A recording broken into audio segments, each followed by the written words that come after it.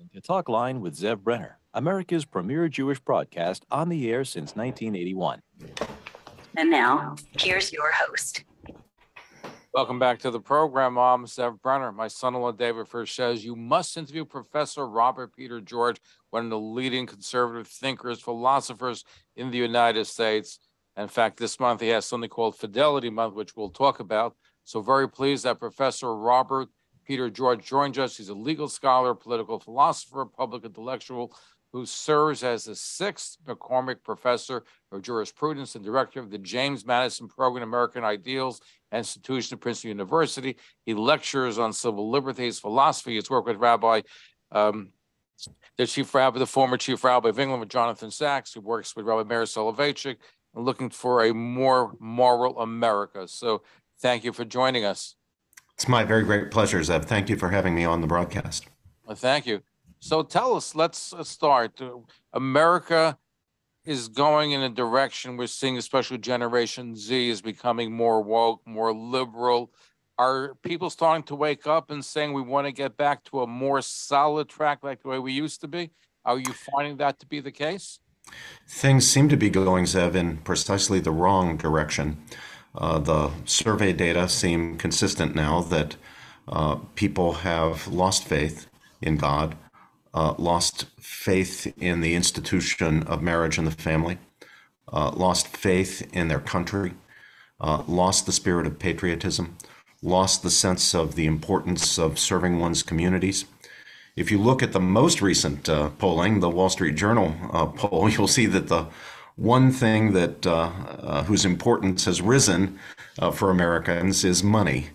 They believe in the importance of money even more than they did before, but it's gone in the other direction when it comes to faith in God, family, marriage, community, country.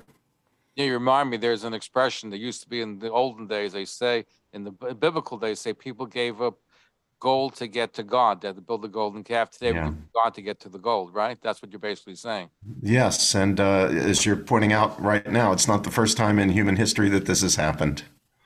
So the question is, you're looking to build a more moral America. So how do we get people to be involved in family and religion and helping people and being part of society as opposed to being narcissistic and just caring about me, my money, my vacations, my life, and pretty much not concerned about anybody else? Well, let's ask ourselves how things have worked in the past. How have we turned things around in the past? When we have sunk to lower depths, how did we pull ourselves up out of the mire? One thing we need is prophecy.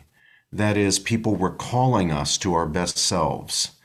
People reminding us of the importance of the most fundamental values, the things that really matter, the things that aren't merely instrumentally valuable, like money, wealth, power, influence, prestige, status, but the things that really matter because they are things that are worthwhile in themselves: faith, family, friendship, fidelity, truth, honor, goodness. So someone needs to speak the truth out loud about these things. We need prophets to call people back to the most fundamental values. And then we need people who will set a good example. All of us can do this in our own lives by being faithful to God, by being faithful to our spouses and to our families, by being patriotic and loyal to our country, by serving our communities. You'll remember from the 1960 presidential inaugural speech by John F. Kennedy. He put it before Americans that they should not ask what their country can do for them. They should ask what they can do for their country. Well, we should be asking the same question about our country, yes, but also about our family, our spouse, our community. I shouldn't be asking, what can my wife do for me? I should be asking, what can I do for my wife? What can I do for my community? Are you paraphrasing Kennedy? President Kennedy said, don't ask what your country can do for you, what you can do for your country? Yes, and I think we need to go beyond country, although I think it's very important to ask that question. I think Kennedy was right about that. But I think we need to ask the same question about all the different aspects of our lives. Stop being so concerned with what other people, other institutions can do for me. We got to get beyond this narcissism of me. and start asking ourselves the question, how can I serve? How can I serve my country? Perhaps as a soldier, but perhaps in other ways. How can I serve my spouse? How can I serve my children? How can I serve my community? Ultimately, and most importantly, how can I serve God? You know, Zev, these values of faith in God, faithful marriages, families, service to the community, love of country, these used to be the values that unified Americans and brought us strength despite our many differences. This is an exceptionally pluralistic country. We come from different racial backgrounds, ethnic backgrounds, religions, cultural histories, and so forth and so on. What unites us? There has to be something that unites us. What strengthens? Where do we find our strength despite our differences?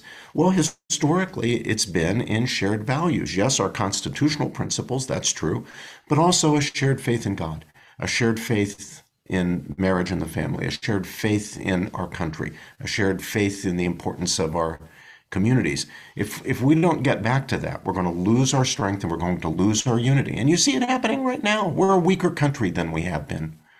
We're a more divided country, disunified country, polarized country than we have been. Professor, what you're saying sounds great on paper, but how do we get people to accept this? Because I just read the Wall Street Journal the other day. Let's take even something like taking a test. There's such rampant cheating. I think 2/3 of students are cheating. They're going back to oral exams because people are cheating with AI or other methods. So we seem to be going further down, not going up. And this is not just beginning with AI. This has been going on for a long time. We've seen an erosion of people's internal governor that says you shouldn't cheat. You shouldn't be the kind of person who cheats. I've been seeing this for 25 years. When I myself was a student back in the Middle Ages, it wasn't as if nobody cheated. Cheating did happen, but it wasn't as widespread. People didn't feel good about cheating, and if someone did cheat, they weren't proud of themselves for cheating. We've had a loss of conscience. Students today, in very many cases, when they cheat, they don't even feel badly about it. They're only concerned about one thing: will I get caught? That's a bad situation. We need conscience. We need people to not cheat, not just in school, but in business and on their taxes and in life. We need people to not cheat because they don't want to be the kind of people who do that. They're concerned about their own virtue and their own character.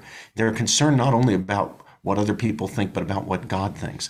If we don't get back to that, we're going to be in very bad shape in this country.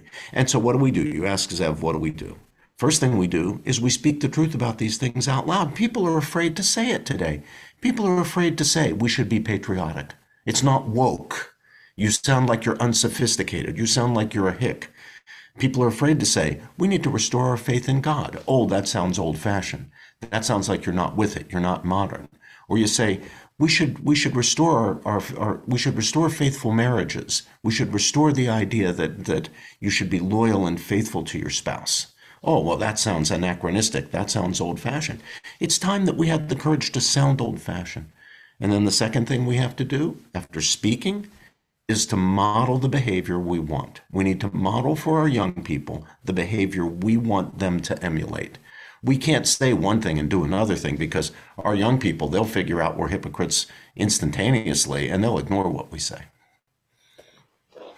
Tell us about, you've established Fidelity Month. What does that mean? What are you doing during this month of June, which you're calling Fidelity? We're inviting people to use this month, take this opportunity to rededicate themselves to those principles that have historically been our sources of unity and strength despite our many differences. And those principles, those values are fidelity to God, fidelity to one's spouse and one's children, fidelity to one's country, and fidelity to one's communities. That's what Fidelity Month is all about. It's rededicating. It's a period of rededication. We know from all the great faiths, all the great religions, there need to be periods of renewal. There are holidays and periods, months sometimes, weeks sometimes, when we set them aside in order to renew our commitments. Now is the time to renew our commitments to these principles of fidelity. So are you finding people are responding to Fidelity Month?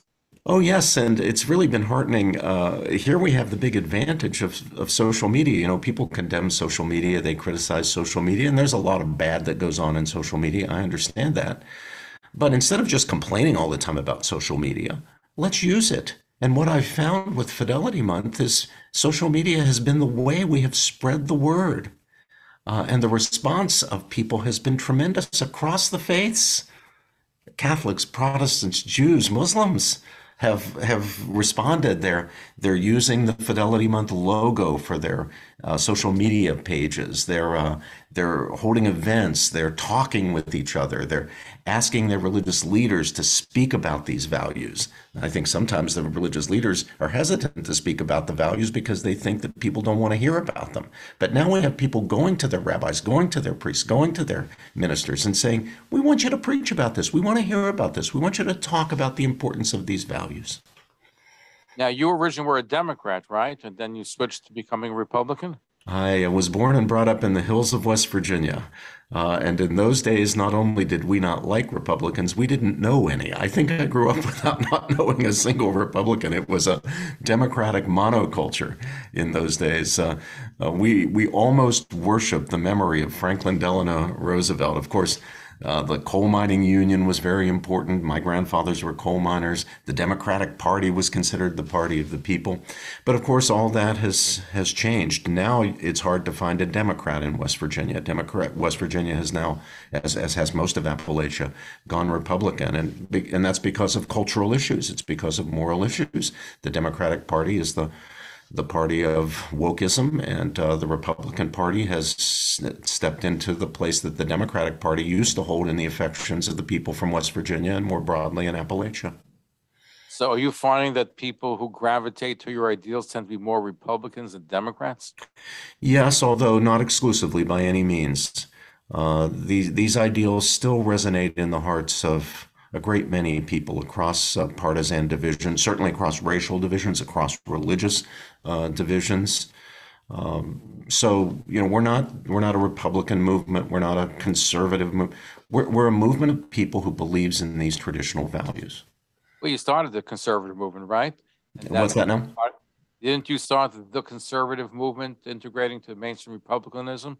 Oh, that's what they say on Wikipedia about me. I wouldn't believe everything you read about Wikipedia. They give me too much credit. Well, tell us about the conservative movement because they do attribute it to you. So you had some role in it. Well, I myself am a conservative. I believe in the principles of conservatism. I believe that. Well, to be a conservative in America is not to be a European-style conservative. There's a very big difference between European and American conservatism. European conservatism, the conservatism of the ancient regime, is the conservatism of blood and soil and throne and altar.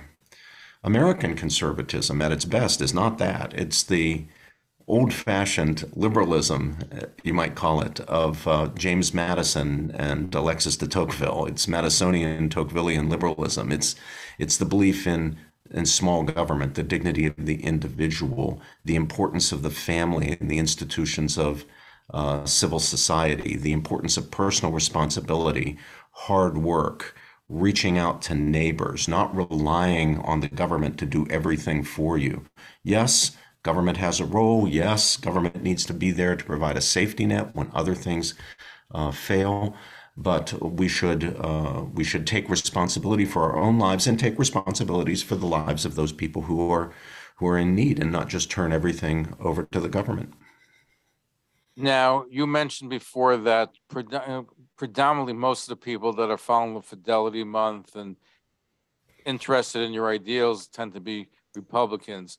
But the people that are most woke are not the Republican, but the Democrats. So the question is, we want to change society.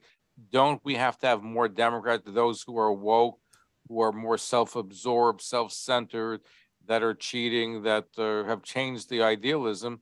How do we reach out to them to get them to be part of a new thinking?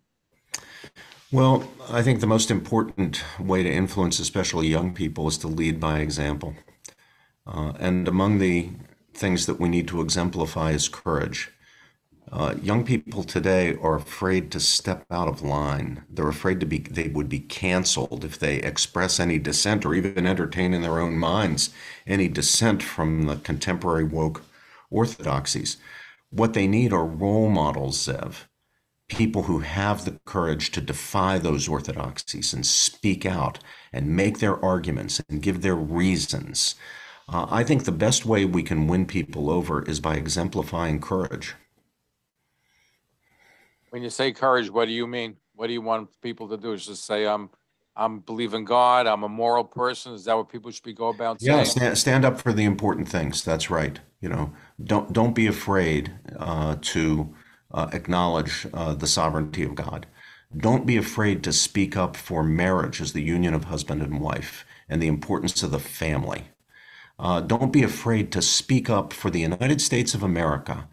Now, we have had some faults in our history. There's no doubt. I don't want to whitewash those. We have a terrible history of slavery and segregation and Jim Crow, but we also have a great history of overcoming those things, of people, white and black, Jewish and Christian, making great sacrifices to defeat the regime of Jim Crow and the legacy of slavery. That's got to be acknowledged.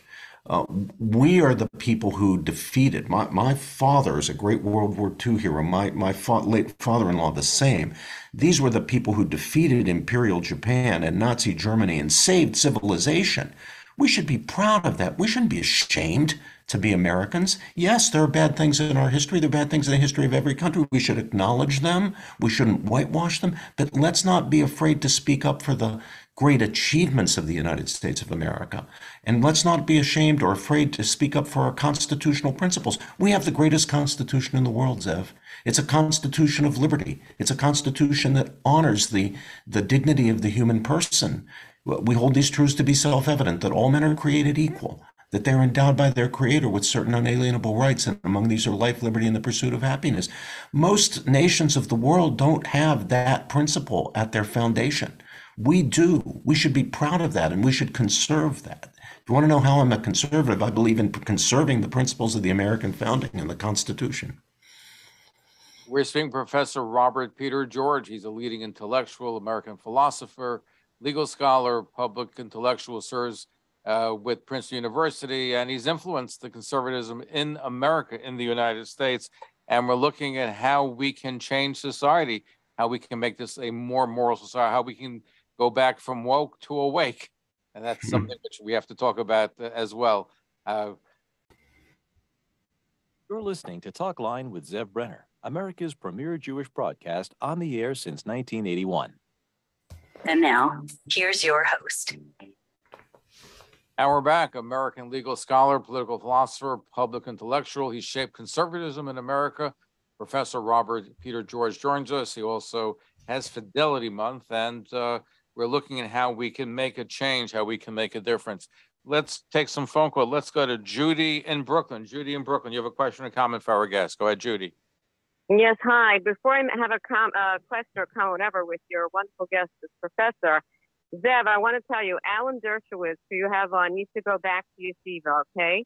Because his 10 Commandments is not man's law. Explain to him that the first 5 on the first set of luchos is Bein Adam LaMakom, and the second 5 is Bein Adam LaKavera, and all of them are exemplary. God and man. But listen, we have Professor George on. When Alan George was on, I'm sure you can address your question. So let's focus on Professor George. Go ahead. Yeah, well, you know what, Professor George, but, if I talk about the 10 Commandments, it's about God and everything, so it kind of fits in. Okay, Professor, I'm listening to you. I love everything you're saying, but I just want to point out there is a huge movement, a huge push for DEI, which stands for diversity, equity, and inclusion, which is being pushed in many universities and schools all over this country. And basically, this is not anything but, it's really against all white people. We're all a bunch of racist supremacists. And they're basically very divisive, very exclusive, not inclusive, full of hatred. And they push this all over. What are your thoughts? And by the way, Utah right now I see as banned the Bible. So we're dealing with a lot of perversion, a lot of anti-God, a lot of anti-morals, a lot of everything that is just almost satanic, okay? Like you have Pride Month. I like the way you have your month. It's like in the Targets, whatever, they have these things, and it's this guy, he's saying a transgender man who's a woman. It's so confusing. And he calls it satanic stuff. We're really into very low moral, what do I tell you, influx of indoctrination and all this stuff. What do you think? How do we combat that? Well, thank you very much for that question. At the heart of your question is the establishment in universities throughout the country and other institutions, including business corporations, of offices of diversity, equity, and inclusion. Well, those words sound very good, don't they? They're very pretty words. Diversity, who can be against that? Equity, we should all be for that. Inclusion, yes, we want everybody to be included. Sounds so great. But now we've had several years of it in practice. And all too often, diversity, equity, and inclusion offices become engines for attacks on freedom of speech, attacks on freedom of thought, efforts to destroy viewpoint diversity, which is so important on university campuses. It's very important that in situations of higher education, students are exposed to the best that's to be thought and said on all the sides of controversial issues on which reasonable people of goodwill disagree. So these efforts to, in effect, establish an intellectual monoculture to destroy true diversity, diversity of thought, diversity of ideas, are very, very dangerous. So I share your concern about these diversity, equity, and inclusion offices and about the whole ideology of diversity, equity, and inclusion. The words are great, but the reality is not great. The reality is very, very dangerous. If we're to flourish as a society, and certainly in our educational institutions, we need true diversity, diversity of thought. We need to avoid indoctrination. We need to encourage students to think deeply, think critically, always including self-critically, and above all, to think for themselves, to encourage independence of mind. Professor, let me just, I'm sorry, I hear what you're saying, but you are dealing now with, I don't know, activist teachers in these universities that are sitting there pushing all of this garbage, excuse me, on these students. And if you take a look at the commencement speech from this woman, Fatima, whatever, and Musa. Fatima Mohammed, you're talking about the City College, City CUNY Law School. Yeah. Right. The perfect example of the product of what they are doing to these students. She's a perfect example of her hatred, her anti-American rhetoric, her anti-cop, anti-military, anti-Israel, everything anti. But Judy, I want to stop you for a moment because the New York Times did an article today, Professor, and they basically said if we're teaching, paraphrase, if we're teaching all these kids to fight for, liberation and nationalism and all these other stuff, so how can you be angry at them if they take it up at commencement speech? This is what we've been teaching them, so why are you angry about them? This is what they've been taught. Justify. In other words, we failed to teach them. We've simply indoctrinated them. We've filled their heads with nonsense. I want the views that she represented to be aired. I don't mind them being aired. At a commencement speech? What's that? Yeah, but commencement address? Yeah, but I want the counter argument. Professor, but let me answer this. There's a time and place for everything. So why is a commencement address where it's to the general public? Oh, no, I'm not concerned about it being what I'm talking about is the classroom. In the classroom, we need all points of view to be aired, and people need to engage them and consider the arguments on the competing sides. Okay, so believe me, if students, hang on, let me finish. If students are presented with the best that has been thought and said on all sides of competing issues, they're going to come out the right way. They're smart. Students aren't dumb. Kids aren't dumb today. They're plenty smart. The trouble is they're being indoctrinated. The trouble is they're not presented with the best that's been thought and said. Instead, they're just fed a party line. And of course, they believe the party line. It's like a catechism class. It's like indoctrination. Judy? Professor, Yeah. they're being fed a pack of lies, lies. Yeah, I agree. Understand that. And that's what they're being fed, and that's not fair. So that's part of the huge problem of these lies. But let me just say, CUNY, for instance, they promote BDS. BDS is BS because absolutely opposite what's the truth, and yet they Our taxpayers' money pay for CUNY, and they stand by BDS, okay? And if you want to know something, I don't understand what they have. So is CUNY then supporting pay for slaying, against Israelis? Is CUNY supporting the little children all in Gaza being taught to take knives and kill things? They don't teach that in Israel. How many Jews are in Gaza over there? 0. How many Arabs are in Israel? 2 million. On and on. I could tell you all the BS and the things, the BDS. And CUNY stands there, and I think even Governor, Cuomo, he said it's illegal. He banned BDS. How could CUNY over here be for BDS? Well, Judy, I'm going to let the professor respond. I'm going to broaden the question because I know what the professor you've been saying is that we should be teaching all sides. The problem is that the woke professors are afraid to teach the other side, and they don't teach it. So you have these students walk out. One way I heard Congressman Richard Torres speak at the Jewish Center today. He made a joke. He said, yes, a congressman as to why he's, pro-Israel. It's basically because he dropped out of college. Yeah. Well, on the question of BDS, you might be interested in the speech that I gave against BDS at Princeton. There was a movement at Princeton to try to get Princeton to adopt it. And I gave a speech that's on video against BDS, which you can find on YouTube if you type in my name and the BDS controversy. Anyway, Judy, thank you for your good question. Well, you know what? Zeb, 10 seconds. Second. I want to tell you something. Just as you know, my husband, we have a doctor out, whatever. He goes to Harvard every week to teach whatever. And he says right there on the campus, Harvard says, no Jews are welcome here. All right? Oh, terrible. This is what we're dealing with. Terrible. Yeah, this is what we're dealing with right here. But Professor, you're terrific, and I really wish we could clone you. Oh, thank you. You're very kind. Thank you for your call. Okay, we're going to take another call in just a moment. Here's an email question from Alex. I'm a former military officer and decades-old history student. I asked one question: who benefits? Looks like our top leaders, including Antifa, BLM, benefit PRC armed forces. What is your opinion? Do we observe high treason in our high echelons of power? If yes, what can be done? Yeah, I mean, that's the right question. Cui bono? Who benefits? Very often when terrible things are done, the motivation for the terrible things is that people in power benefit from those terrible things. Now, sometimes mistakes are innocent, and we all make mistakes. So, we need to be cognizant of that. But sometimes we have not just mistakes.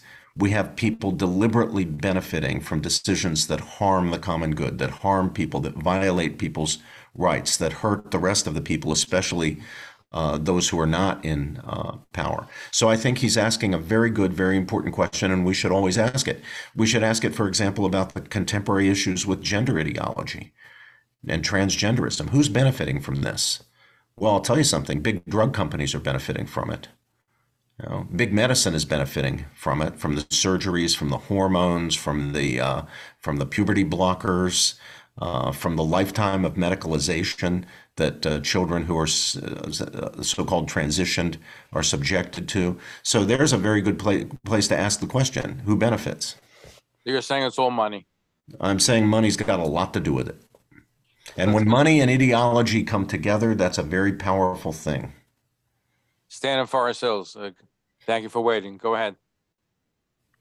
I'm trying to figure you out, and you say you're conservative, and that's fine, all dandy and well. I'm curious, the decision by the Supreme Court of the United States on women and abortion, did you find that acceptable? Yeah, there is the decision overturned the decision in Roe versus Wade in 1973, which found or claimed to find a right to abortion in the Constitution.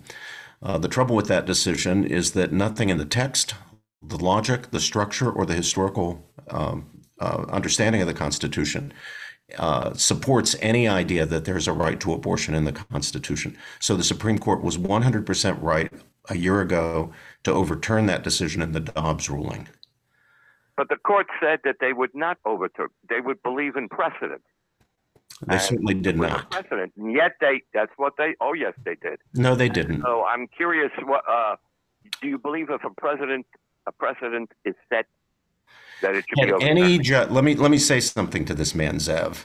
Had any candidate, any nominee for a Supreme Court decision promised to vote one way or another on a case on the question of he would overturn a decision, he would have been immediately disqualified. You are not allowed to promise a vote in order to get confirmation. None of those judges promised a vote. Many judges have stated they believe in precedent. Oh, look, every judge believes that that precedent is not sacrosanct. That's how Plessy versus Ferguson, the segregation decision, was overturned. Listen, sir, in Brown against the Board of Education, your view of precedent would have made it impossible for segregation to be destroyed by the Supreme Court in the Brown decision. You're talking nonsense. I'm not talking nonsense. You are talking nonsense. Obviously, what happened with the Supreme Court was nonsense, but they basically... Was Brown versus Board rightly decided, sir?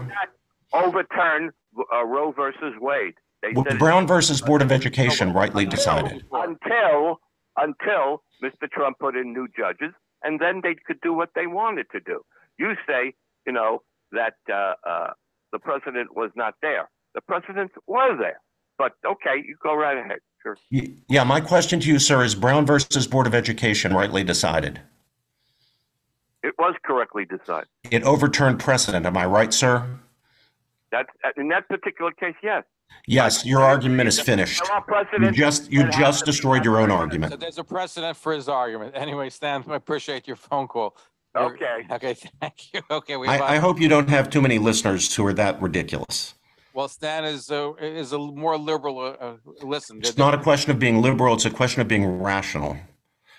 Precedent is either sacrosanct or it's not. It's clearly not. Brown versus Board was rightly decided, as he himself admitted.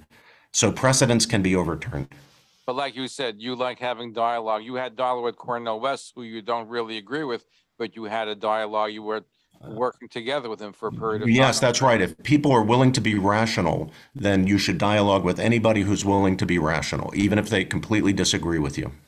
Now, weren't you threatened with death by abortion right extremist Theodore Schulman? I was. He went to jail for 3 years. Because of that? Yes. Our guest, as you heard, is one of the leading conservative thinkers in the United States. He is somebody who has helped craft or really brought conservatism more to the fore. He's a legal scholar, political philosopher, public intellectual. And we're looking at this month is called Fidelity Month, which he has coined. I believe didn't one of the candidates pick up that theme? Did who pick up the themes? One of the presidential candidates. Didn't he pick up? Yeah, Ron DeSantis' press secretary tweeted out an endorsement. DeSantis himself, as far as I'm aware, has not spoken about it. Okay. To Talkline with Zev Brenner, America's premier Jewish broadcast on the air since 1981. And now, here's your host. And we're back. Professor Robert George with us. He's a leading intellectual. He is founded one of the founding the conservative movement. He's had a lot of impact, and this month is Fidelity Month. Professor, you mentioned earlier that you would like to see, a dialogue where you're not afraid of having other views and the right view will be gotten out. But the question, though, is that in college campuses today, they're afraid to have alternative views. For example, the pro-Israel view is stifled, other views are stifled. So, and we've had decades of this. So this is what we're seeing today is the fruit of all these decades of these woke liberal professors that have been inculcating our society. And that's why we're seeing that tremendous change fueled by social media, which is helping accelerate that. Well, you're right here to talk about social media. Students, in many cases, are less afraid of dissenting from their professors' opinions and being punished by a bad grade than they are of the social opprobrium of their fellow students who will call them nasty names on social media. So if we take the measure of the problem, we'll see that much of it is within the student community. It's not just the faculty. There's plenty of problems with the faculty. But a big aspect of the problem is students being afraid of other students. That they certainly are afraid of other students, but it's also the faculty who is really inculcating these values. So they're really observing what the professors are teaching, and it just goes on and on and on, because that's why you need viewpoint diversity. That's why we need to diversify our faculties. If you look at the data, you'll see that the overwhelming majority of university professors at most universities, state and private, are on the left. Overwhelming. In many departments, there's not a single Republican, much less a conservative. There may be 30, 40 people on the left, almost all registered Democrats. With that kind of viewpoint imbalance, you're going to have problems. You'd have the same problems if it were in the other direction. If you had a university that was 99% on the right and only a tiny fraction on the left, you'd still suffer the same problems of a lack of viewpoint diversity. If you want to do education properly, students need to be seriously exposed to the best that has been said on the competing sides of every issue.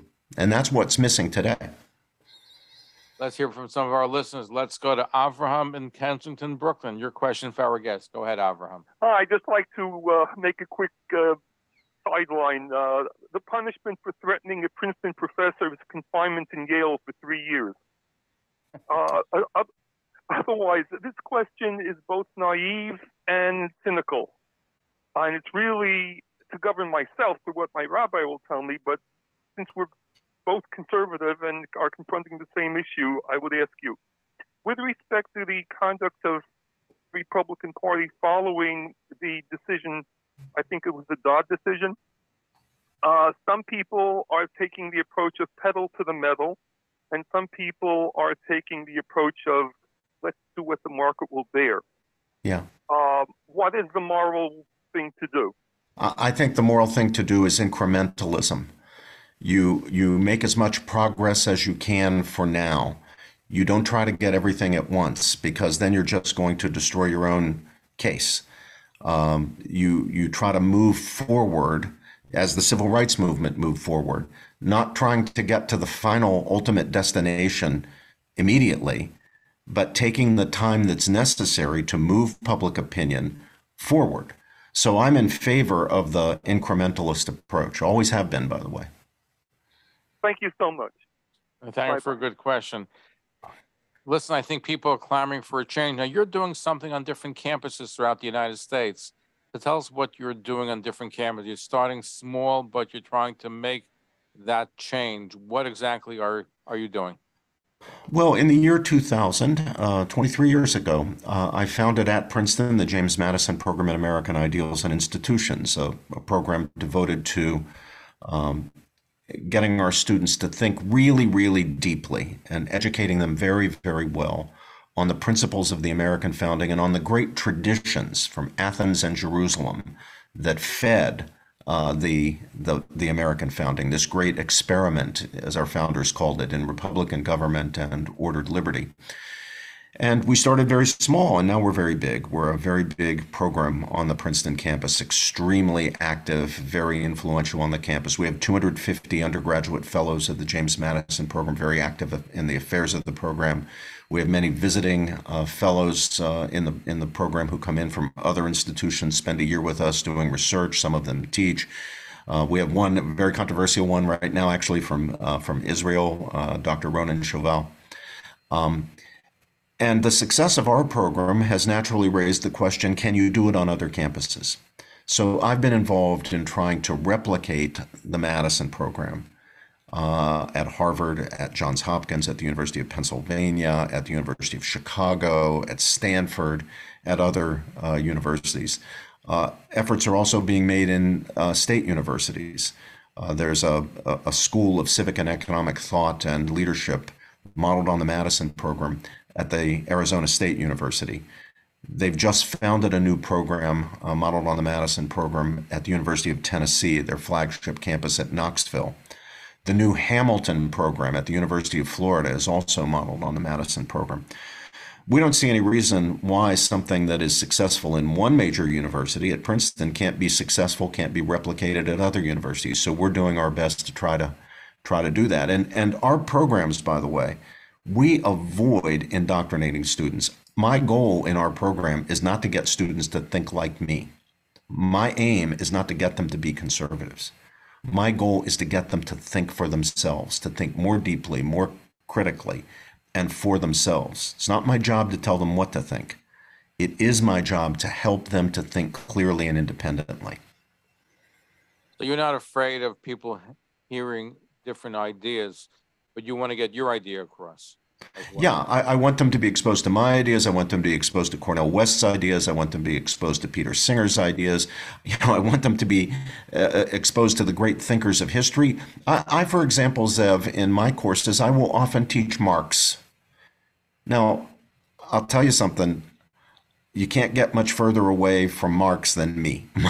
My views are as far from Karl Marx's views as you can get. And yet, I want my students to engage his views, to understand his views. They've been extremely influential. I think they've done a lot of harm in the world, but they've been extremely influential. And a lot of very intelligent people, to this day, think that Marx has a lot to offer. So I say, let the students read the material, think for themselves. Let's discuss it. Yeah, I want to hear Marx, but then they should read Hayek on Marx. They should read the other point of view, and then let them decide for themselves. Now, but you're one and done in the classroom, which is not being done. But getting back to something that one of our callers, Judy, said earlier regarding the CUNY Law School, is that you supported Fatima Mohammed, where she made an anti-Israel, anti-American address, and the commencement address that she gave. You said you defended her position, but isn't there a time and place? Yeah, no, I'm saying that her views should be permitted in the classroom, even though I'm totally opposed to them. Now, a commencement address is a difference. Let me tell you what my philosophy is on a commencement address. At any university that's not itself a sectarian university, so let's say we're not talking about Yeshiva, Notre Dame, Brigham Young, Zaytuna, Wheaton College. Let's say we're talking about Princeton or CUNY or University of Chicago or University of Kansas. Anybody who's giving a commencement address will understand that there are students and families who are out there to celebrate the achievements of these young men and women who represent a broad spectrum of political and moral and religious views. There will be Democrats and Republicans, liberals and conservatives, Christians and Jews and secular people, atheists, unbelievers. Their job as a commencement speaker is not to give a sermon and advocate one side or another. That's just divisive at a commencement. So what I would defend them saying in the classroom, so long as the alternate point of view is given, would not be appropriate in a commencement address. If I'm invited, I've given, I think, something like 22 commencement addresses in my life. If I'm invited to give a commencement address, and I know that there are going to be students and families there to celebrate the achievements of these young people, representing a broad spectrum of political and moral and religious views, I'm not going to preach to them my views. I'm going to celebrate those students. I'm going to celebrate their achievements. I want to say something interesting to them, but it doesn't have to be divisive. I mean, the trouble with this young woman is she stood up there and she preached a fire and brimstone sermon. She's like a fundamentalist preacher preaching a fire and brimstone sermon. That was not the right place for that. So if you ask me, should she be allowed to say it in a classroom? I say yes, but a commencement address is the wrong place. Now, what you like to see done is different ideas, but in our society today, the whole objective of wokeism is to have only one perspective. That's the problem. It's the orthodoxy. So look at CNN. CNN pretty much only has one viewpoint. Now, Fox, to their credit, did have opposing viewpoints. CNN didn't. You look at all these schools, it's they won't allow a speaker from a different perspective. Yeah, and in the case of a commencement address, when she's finished, there's no Q&A. There's no discussion. There's no opportunity for somebody to present a different point of view. In the classroom, there is. If I stand up and I say my views in a classroom, unless I monopolize all the time, which I shouldn't do. But if I stand up and express my views, or a student expresses her views, somebody else can criticize them. But at a commencement address, there's no opportunity for doing that. Now, I want to, in the few moments we have remaining, want you to address, I believe one of your students, Rabbi Meir Soloveichik, right? One of my greatest students ever. Yeah, Rabbi Meir Soloveichik, what an extraordinary human being. Not only brilliant, but brave, courageous, so charismatic. I'm so proud of him. And of course, you had a special relationship with Rabbi Lord Jonathan Sacks. Oh, one of my dearest friends in the world. I called him my Jonathan, the way, the way David and Jonathan had that special relationship where they understood each other. I felt that Jonathan Sacks and I, Rabbi Sacks, Lord Rabbi Sacks, and I had that same sort of understanding. We could keep track with each other's thoughts. When he would come to our area, he and his wife Elaine would stay with my wife and myself in our home, which was always a great honor. And the conversation would flow, and we could complete each other's sentences. Now, he was a great thinker, great loss. He was brilliant. Such a loss. He was only 72 years old, Zev. He should have been with us another 20 years at least. We say in Jewish, we say in Hebrew to 120. So that's the standard. Moses lived to 120. Yeah, I have the pleasure now of serving on the board to select the annual Rabbi Sacks Book Prize. So each year, last year was the first one. We're now coming up on our second one, where we honor with the Rabbi Sacks Prize a book in Jewish studies. I think David Frisch was also, part of one of those dinners you put together. That's right. Yes, David. I think was the person who put together the memorial dinner that we did in honor of Rabbi Sacks, and some of his key staff members were there, and his friends were there. It was a wonderful occasion. I'm very grateful to David for the work he put together and he did in putting that together. It was in New College, Oxford, which is one of the Oxford colleges, and although it's called New College, it was new in 1379. And I thank that he put together our show, put us together. So we were very appreciative, David, for that. So as we close out, and I know your ideas, and really this is just an exchange of ideas, but what's your biggest challenge? Because as I stated earlier, it's important to have fidelity to family, to religion, to state, to country, to city, to be involved civically, not to be so self-absorbed. These are wonderful ideals. But what's intriguing to me is they did a study after the 1918 pandemic. And what they discovered was, Professor, was that after the pandemic in 1918, people became more hedonistic, less involved with God, family. They became more in just the pleasures of life. I would suspect that we were leading up to that before the pandemic. We were self-absorbed, all these things. And the pandemic made things worse if we followed the trend of 1918. So that doesn't augur well to a change in people's thinking or perspectives, at least in the short term.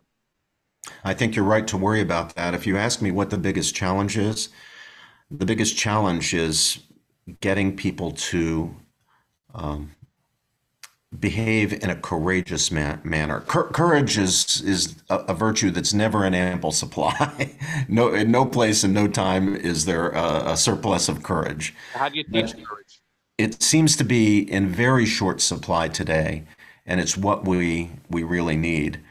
Now, I have good news and I have bad news. The good news is this: courage is contagious. When somebody stands up and models it, exemplifies it, people perceive the nobility of it and they want to emulate it. And people will copy that. Now, here's the bad news. Cowardice is also contagious. When people see other people behaving in a cowardly manner, cowering in the corner, refusing to stand up for what's right, refusing to stand up for what they believe in, they will emulate that behavior. So what I want to do myself, what I want my students to do, what I want my colleagues to do, is to stand up and exemplify some courage. Break the rules, say things you're not supposed to say because of the woke dogmas and the orthodoxies and so forth. Stand up for what you believe is right, and then be willing to take the slings and arrows that come with it. Take a chance. Be brave. That's one of the things I love about Mayor Soloveitchik. Not only is he brilliant, he's so brave. He will tell the truth no matter what. He doesn't care what people say about him. He doesn't care that people are going to call him names. He's going to speak the truth. You've been not afraid to. You've been attacked by abortion individuals and others. So you've been not afraid to speak out, and you want people to emulate you. And you have a book in the offing too, correct? Yeah, my most recent book is called Conscience and Its Enemies, Confronting the Dogmas of Liberal Secularism. That's the subtitle, Confronting the Dogmas of Liberal Secularism. But the book is entitled Conscience and Its Enemies. And is there another book in the offing too? No, but since we talked about Rabbi Sacks, I would love it if people would go to Mosaic Magazine, the Jewish magazine Mosaic Magazine, and read the tribute to Jonathan that I provided in that journal. You can find it online. My final question is, who, in your opinion, in the Jewish world has taken on the role of Rabbi Jonathan Sacks after his demise? It's an easy question. Meir Soloveichik. I knew you were gonna say that. Jonathan himself had the highest respect for Sully, as I call him. He's my student, and I can refer to him by his nickname. Yes, Jonathan himself saw Sully as the future. Wonderful. And are you doing any joint events with him together?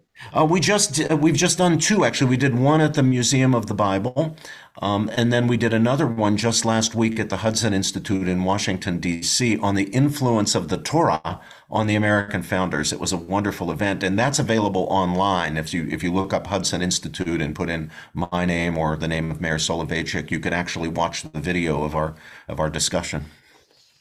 Give out the information one more time where people can actually watch the video of you and Rabbi Soloveichik. Hudson Institute, and the program was entitled "The Influence of the Torah on the American Founding." And I want to thank you for joining us. Really, it's been a pleasure. You're not afraid to speak out. Professor Robert Peter George, a legal scholar, political philosopher, public intellectual. He's affiliated with Princeton University, and he's helped shape conservatism in America to today. And do you think that he's trying to shape American society? Fidelity is every June, correct? Is that what you're trying to do? Every June. This is the first Fidelity month, and we want to keep it going for the indefinite future. We should always be rededicating ourselves to fidelity to God, to our spouses and families, to our nation, and to our communities. Professor, thank you for joining us. Thank you, Zev.